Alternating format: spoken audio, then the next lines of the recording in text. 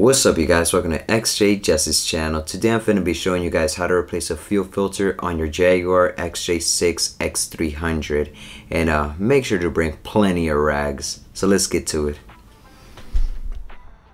The fuel filter is located up underneath the driver's side rear wheel. Loosen the wheel lug nuts. Lift the car from underneath the center suspension cage and support it on jack stands.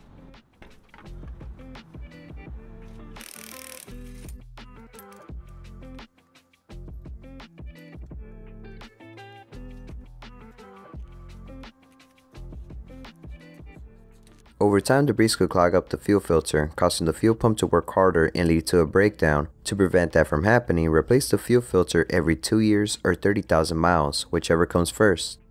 Use a 16mm stubby wrench to loosen the fuel line, but don't completely remove it yet.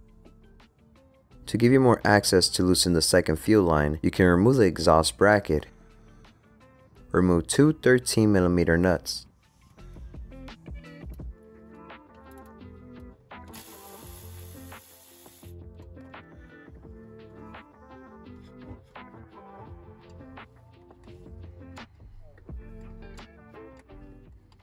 With both fuel line nuts loose, next loosen the 8mm bolt securing the mounting bracket. You don't have to remove the bolt, just loosen it enough to slide the filter out. Before removing the fuel lines, lay plenty of rags on top of the exhaust pipe and have a catch pan underneath to catch the fuel spills.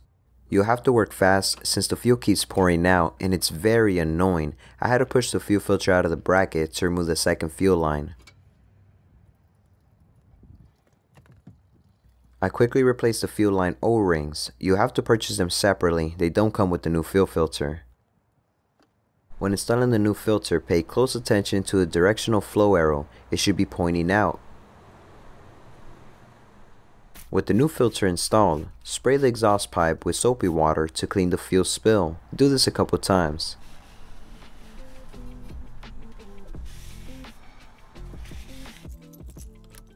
Before starting the Jag, turn the key to the on position 3 times so fuel can flow back in the lines and check for leaks.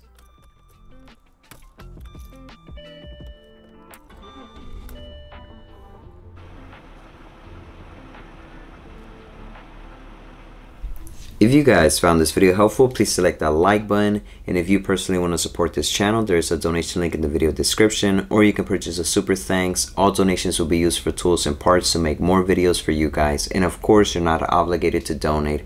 By the way you guys, replacing the fuel filter on the X300 was extremely annoying. Fuel just kept pouring out and I honestly don't know what was the reason for it to keep constantly pouring out. Usually only the fuel that spills out is the one that's inside the fuel filter, but this time that wasn't the case. I'm assuming it was probably because it had a full tank, but I'm not quite sure. Hopefully you guys have a different experience. And let me know in the comment section how everything goes. Hope y'all have a great day. Till next time. Like.